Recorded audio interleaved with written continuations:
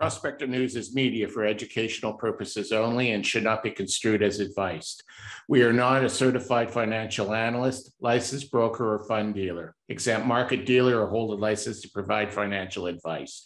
We provide no legal opinion regarding accounting, tax, or law issues. Nothing in this podcast should be construed as investment advice or the solicitation to buy or sell stocks or commodities. All opinions expressed are those of the participants and should not be relied upon when making investment decisions. Those decisions should be made with the advice of a personal financial advisor. If you have enjoyed our podcast, please hit the like and share buttons and be sure to hit subscribe.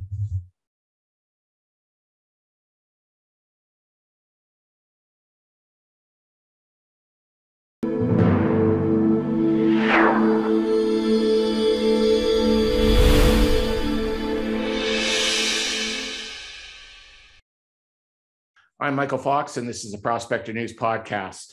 Joining me, I have Ryan Sistad, who is the Executive Director of Better in Our Backyard.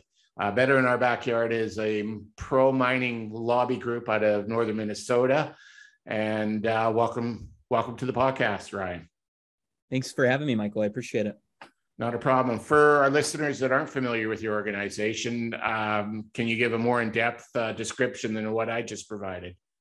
Yeah, so thank you. So Better in Our Backyard is an advocacy group that promotes responsible industrial development, mainly in northern Minnesota. And when we were created about 5 years ago, we kind of had a target audience of young professionals. And, I kind of took over the reins a little bit a couple of years ago, 3.5 years ago, I should say.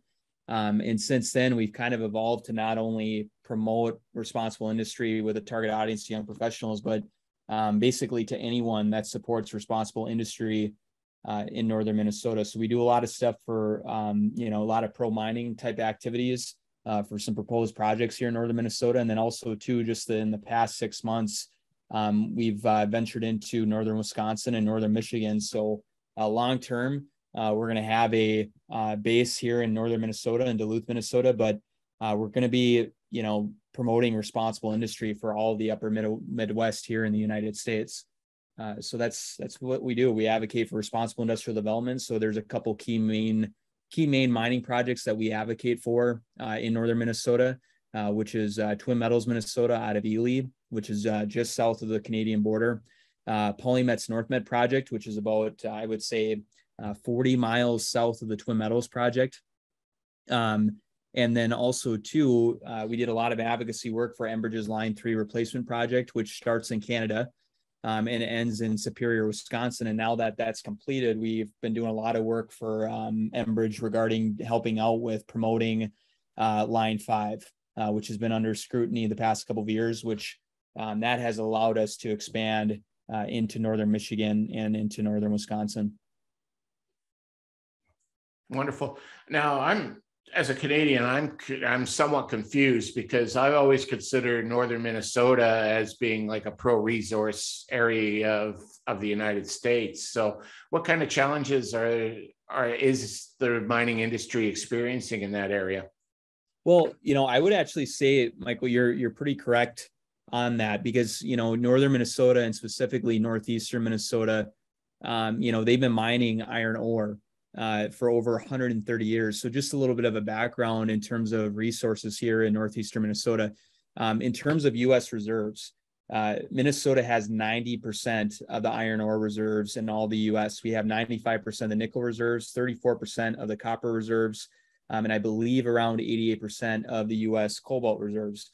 And we've been mining iron ore for over 130 years, and we've been doing so responsibly and safely. So historically, we have been very pro-industry, but and this has kind of been known for a while now, for longer than when Polymet started, but in terms of starting the permitting process. But, throughout the years when Minnesota's mining iron ore, it started becoming pretty apparent that we have a lot of copper and nickel resources.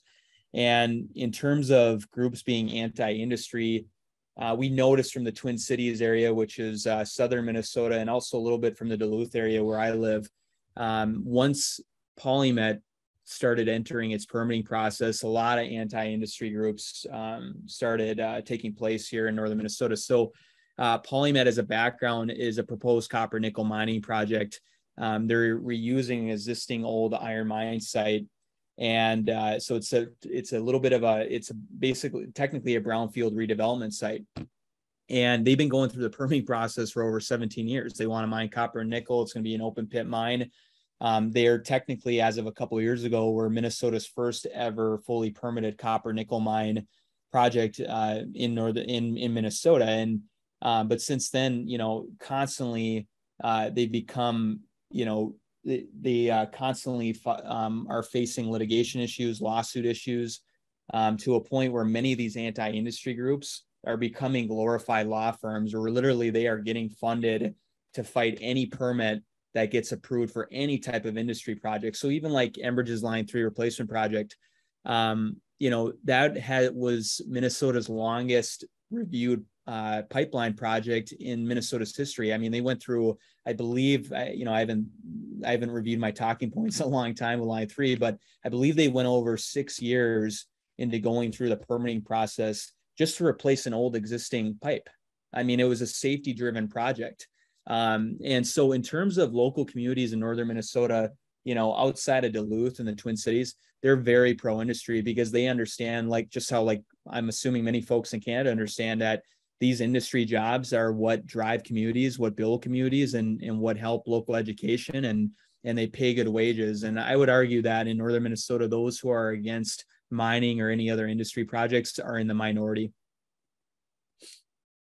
Okay, yeah, we've experienced similar in Canada. The more rural, remote communities that are in mining belts, they understand it, but the decisions get made in the big cities, and that's where the lobbyists and the environmental groups tend to hang out. So it's almost like an urban rural, conflict in a lot of ways. Yeah, and it's too bad too, because you would hope that those groups and rural communities would actually work together to get to a good solution, good balanced solution of creating good paying jobs and also protecting, our pristine environment, which, from Better in Our Backyard standpoint, we wholeheartedly believe that with Twin and Polymet, and Enbridge is proving that every day with their newly replaced pipe with Line 3. You can protect the environment while still creating good paying industry jobs, especially as technology continues to get better, and especially as industry continues to innovate in their daily practices in comparison to, say, third world countries. So as an advocacy group, then, is your role as a lobbyist or as an advocacy, meaning that you go out and work in the community to help the industry tell their story to the local people? It's a lot of more advocacy role of telling the story of industry to local folks, and then also, but where my role has become unique is that and I would say that in a weird way that this is lobbying, is that I've developed a good relationship with a lot of the local county commissioners, local mayors, state representatives, state senators, our local congressmen. So it's kind of I would say a mixture, but I would say 80% of what I do is advocacy. And that goes over well with the local communities. Yeah, I would say so. Overall, we haven't got as much pushback as we thought we would when I started developing a better relationship. But where I think Better in Our Backyard is pretty unique is that, one day we might feature a labor leader with a pro Polymet quote, for example. And then the following day, we might feature a local congressman. And then the day after that, we might feature an intern with a local company that would really benefit from Polymet or Twin Metals, or, if Line 5 continues and stays running.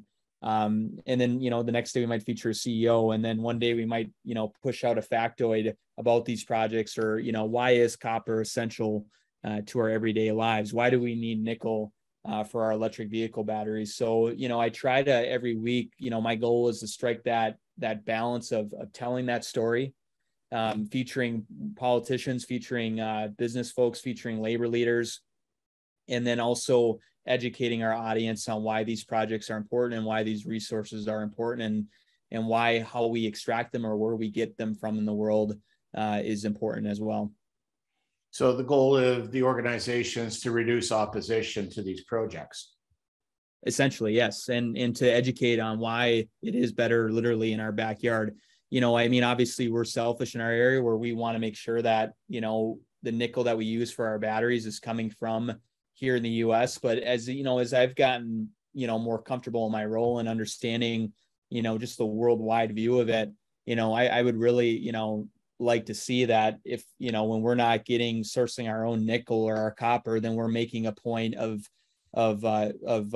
bringing in resources or buying resources, from our friends like Canada, where we know that they're doing it just as right as we are. And that's what I hope to see long term for the nation, as I'm assuming Canada's doing the same thing with leadership, but with our president, that administration, they're constantly pushing for renewable energy technologies. And in the back of my mind, it's like, we should be making a point of making sure that we're getting these resources here in the US and also Canada as well. And I would argue that, when we're talking about, why it's better in our backyard, it's a great question. It's to reduce opposition to these projects because, from supporters of these projects, it couldn't be more obvious on why you would support a project like PolyMet or Twin Metals or, a new pipeline project. Yeah, I don't disagree. I personally, I find it really interesting when I see someone who has an electric car and I ask them where the power comes from and they point to the outlet. And I'm going, okay, but where does the power come to go there? And they then point to the power line and I kind of go, well, I could keep going, but I'm pretty sure they're not going to get to the power station yet. So it's interesting. And most of those metals aren't coming from our backyard currently, yet we have an abundance of them. So I agree wholeheartedly. Now, Ryan, on a personal note, I know you're a younger guy in this business. You're 28. How do your contemporaries view what it is that you're doing? Like when I see a lot of opposition, it seems to be coming from young folk like yourself. So to see someone as young as you, speak very passionately and knowledgeably in favor of mining kind of strikes me as somewhat odd because it's not kind of what I see in the real world. Well, to be completely transparent, it's pretty mixed. Like for example, I'm going to be golfing with a buddy of mine here at around 5:30 today, and he's against these projects. But we get along and we have a strong understanding of why I support it. He knows, in my heart, like my dad is, for example, is a lifelong Teamster. My grandpa was a lifelong iron worker, union labor iron worker, and now obviously retired. And so part of what strikes home to me on these projects is that they all have PLA agreements, meaning that they're going to be, these mining projects are going to be built by union labor. Enbridge employs a lot of union folks in northern Minnesota. So this hits home to me outside of the logical arguments for these projects, which I agree with as well. And so he knows that. And we get along. And then I also have friends that, that are into this industry where obviously we could talk all day about these projects and agree on everything. And, but overall, it's with my friends and colleagues, I have people that support these projects and are also against it. But, as long as you can have a friendly conversation, that's all you can ask for. And, I think life would be pretty boring if you're constantly around people that just agree with everything that you agree with. And, but then obviously too, here in Duluth, I have some folks that just don't want to be my friend because they know what I do on a day-to-day basis. And that's okay too. Yeah, unfortunately it is. Now your buddy you're about to go golfing with. Yeah. How do you think you would ever reach him to get him to change his mind? Just curious. Well, he used to own a Tesla. So I try to tell him, hey, where do you think that nickel's coming from for the electric vehicle battery? Sometimes I'll give him crap here and there. Like, where do you think the cobalt for your Tesla came from? Because there's a good chance that, it started with child labor in Congo. Obviously I say it a lot nicer than that. But, I wouldn't say he's like totally against these projects, but he's just kind of, I just noticed that he agrees with a lot of the points against them. And I just say, hey, like if you're going to be taking the stance on that, you shouldn't be driving around your Tesla anymore then. So it's kind of one of those things where we just have a mutual understanding. And one thing I've noticed that, it's been, to be straight up, we haven't had a conversation about these projects in a long time just because we know how much we disagree on them. But I would say the one thing that kind of gets them thinking is when you make a Tesla, when you make the point about a Tesla, and then also too, just, and we talked about this briefly before the show, is, just economically in northeastern Minnesota, the state of Minnesota, for example, has grown by 25% over the past 40 years. But you look at some of these Iron Range communities that were built from the iron mining industry that are literally mining towns. They've been struggling the past 40 years. We've been slowly seeing grocery stores and storefronts close. And I would argue that it's because northeastern Minnesota has been left behind economically. Some of these communities have seen population drops in excess of 25%. And I would argue that it's because of bad policy decisions by both our state government and our federal government with no regard for Iron Range communities at all. And so, like, when you mention that to them, and then you can say, okay, well, if PolyMet were to go through, that's 330 plus permanent jobs that pay in excess of $90,000 a year in northeastern Minnesota. Think about what that could do for a local community of a population of, say, 2,200 people. And then also all the spinoff jobs. So I'm assuming Canada experiences similar things, but for every mining job created in northeastern Minnesota, there's 2 to 3 spinoff jobs that are created from that. And some people argue more, but statistically speaking, it's 2 to 3. So when you look at that, PolyMet's going to create over 1,000 jobs, permanent jobs between spinoff and direct jobs on site. Think about the ripple effect that will create economically throughout northeastern Minnesota. And then also, what does that tell for other young entrepreneurs that want to live in northeastern Minnesota? They might start thinking differently now too, like, oh, it looks like northeastern Minnesota now is finally receptive to these investments. And so it's just kind of that's what I try to tell them. And usually when I talk to people who respectfully disagree with me about these projects, is when you mention the labor jobs, the union jobs, what it could mean for the local economy, how the population has been declining, and the fact that, our renewable energy technologies are not being sourced from countries that don't have the same environmental labor standards as we do. That's when it's they really don't have much of a rebuttal to that. How can you argue against that? So if there's anything, I think if I could eventually get through to my friends someday, is those type of points. Because it's hard to argue against when you see towns that were once thriving to now these towns can barely support a grocery store or can barely support a local hospital. Especially cities like Ely, Minnesota, which is, again, close to the Canadian border. Their population has dropped by over 35% in over 40 years. They used to have 2 to 3 grocery stores. Now they just have 1. And I don't know how that one is doing. You look at Twin Meadows, for example, that represents 750 permanent jobs and over 1,500 incidental jobs in a city whose population has roughly 4,000 people. That would be tremendous for them. So, that's kind of what usually I know hits home to some folks that are against it, where it's hard for them to argue that because you can't really find a replacement for these jobs, and you can't really find an alternative. I mean, the Minnesota Vikings, they're not going to build a random football stadium in northern Minnesota around these populations. I mean, it's just, how are you going to talk Google into building a big data center in some of these communities? But with mining, you can't pick where these projects are at. You got to mine where the resource is at. And it just happens to be in northeastern Minnesota. So how can we do this responsibly, and how can we do this safely? Yeah, I was going to ask what the alternative, if it's not mining, what the alternative is, but I'm hearing you say there isn't much of a viable alternative for jobs if these mining jobs don't come online. Not well, and to your point, not to the degree of what these projects are paying. I mean, there's some good economic development groups here in the region that will, say, try to attract a solar panel manufacturer. So there's actually a Canadian manufacturer called that does solar panels called Helene. I think that's how they pronounce it, but they just built a new facility on the Iron Range that manufacture solar panels. But I think that's only like, I have to double check the numbers. But I believe that was only 30. I shouldn't say only, because these are good jobs regardless. And I'm grateful that there was an investment made in Northeastern Minnesota, but that was big news for a while.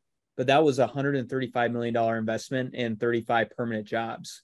And then you look at a project like PolyMet, that's a $1 billion investment just to construct the mine itself, and over 1,000 permanent jobs. And yet, but that's how, so that kind of puts in perspective there. And I have yet to see anyone come up with a good alternative. They talk about tourism a lot. I would argue that tourism and mining can work together in northeastern Minnesota, and the tourism jobs just don't pay as well as the mining wages. It's not even close. I mean, I think the average tourism jobs pays less than 20 grand a year. If someone can support a family off that, I mean, they must be amazing with their money. Well, there's seasonal jobs. As someone who grew up in southern Manitoba, which is just slightly to the north of you, tourism's definitely a seasonal job. It's way too cold in the winter for tourists. Yeah, and that's how it is. And like Ely's a little bit unique because there's so many folks that like to visit the Boundary Waters, and it's beautiful up there. And but still, I mean, to your point, I mean, it's like, even if you can pull off having that kind of job year round, it's doesn't compare to what a mining wage pays. I mean, when I say the average mining wage pays in excess of 90,000, the reason why I'm saying that number, I'm being kind of conservative with it, but lately, I just haven't done my research yet to find a real source. So I'm confident about pushing that number out. But lately, from my friends in the mining industry, just from having conversations like we're having conversations right now, they've been throwing out the 100,000 a year salary mark quite a bit. So I'm wondering, with inflation this year and cost of living adjustments, if that average number is in excess of 100 grand in Minnesota. That wouldn't surprise me. It's probably north of 100 grand in Canada, but that's in Canadian dollars. So there's a currency adjustment to be made there. So yeah. Now, if people want to learn more about your organization, how would they get a hold of you? Yeah, just visit our website at betterinourbackyard.com or shoot me an email, Ryan@betterinourbackyard.com. And then one of the things that we make a point of doing on a daily basis of telling that story of responsible industry is that we consistently push out content on our social media pages via LinkedIn and Facebook. So if you want to follow our page on LinkedIn and Facebook. We do have a Twitter page that we just started a couple months ago, but I'm still learning the ropes on that. But if you want to see what we're really doing on a daily basis, LinkedIn or Facebook. And then if you want to get involved with us, again, just shoot me an email at Ryan@betterinourbackyard.com. Okay, well, thank you for joining me. And I look forward to down the road hearing more about what your organization is doing and how things are progressing. Sounds great. Well, I appreciate you having me on, Michael. Thank you.